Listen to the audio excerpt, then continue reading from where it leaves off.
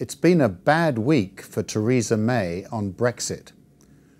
More defeats in the House of Lords and continuing splits in the Cabinet over the future trading relationship between Britain and the European Union.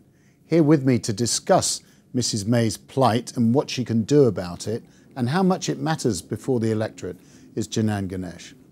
Matters hugely. It's almost coming up to the second anniversary of the vote for Brexit, and yet there are still not just technical wrinkles in the project to leave, but really disagreements over principle as to what form of Brexit there should be. And this week, Theresa May was defeated by the House of Lords, who voted for a cross-party amendment in favour of staying in the European Economic Area, which effectively means staying in the single market. That's with free movement of people, goods, and you also have to pay a big check. Yeah, it's the it would involve remaining within the single most contentious bit of the European Union, which is the free movement.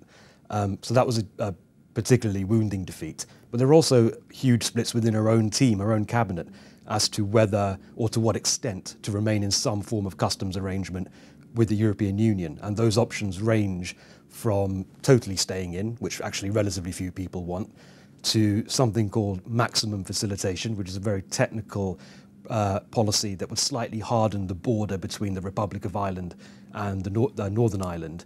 And then Theresa May's idea of a compromise, a customs partnership, which would, to a certain extent, split the difference. And she's done this incredible plan of asking the people who are against her idea of the customs partnership to represent that side, and then another side that doesn't agree with the max fac, which sounds, by the way, like something in cosmetics. It does sound like a bit of makeup, and I need quite. They're making it up while they go along. Well, I need quite a bit of max fac to prevent the shine on this when the light hits me. That's okay. You look okay. I think I look okay.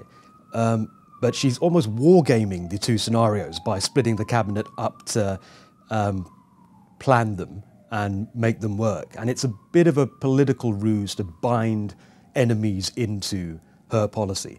And she's actually played a fairly smart game recently. I mean, the idea took a beating a couple of weeks ago, and it looked like it was dead after a cabinet committee discussion.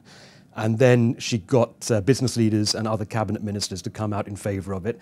And there was a certain amount of momentum until very recently, when Boris Johnson, the Foreign Secretary, dismissed it in the most extreme terms. Yeah, and then the other thing is that other leaders seem to be being at least importuned, like Leo Varadkar, the Irish Prime Minister, who's sort of speaking much more positively about the idea of a customs partnership. Yeah, it's almost as if there's a certain amount of political and diplomatic coordination, which you could say is cynical, but is also quite impressive from a Prime Minister who can't count on sheer weight of numbers in Parliament or even in terms of cabinet support to get her idea through. She has to be a bit more nimble, and I think she's shown that recently.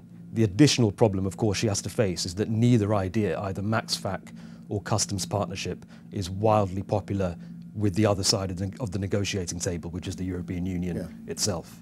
Now, talking about coordination, it does seem that your favourite football club, Arsenal, have actually come to a decision, and that Arsene Wenger is leaving. Yeah, well, having campaigned for Wenger to go for so long, I no longer know what to do with myself. They're struggling to find a new manager, and my nightmare scenario is that we'll be here at the end of August, Arsenal have no manager, and they pick up the phone to a guy in Alsace called Arsene Wenger and invite him back. On that optimistic note, thank you very much, and we did qualify for Champions League next year. You did.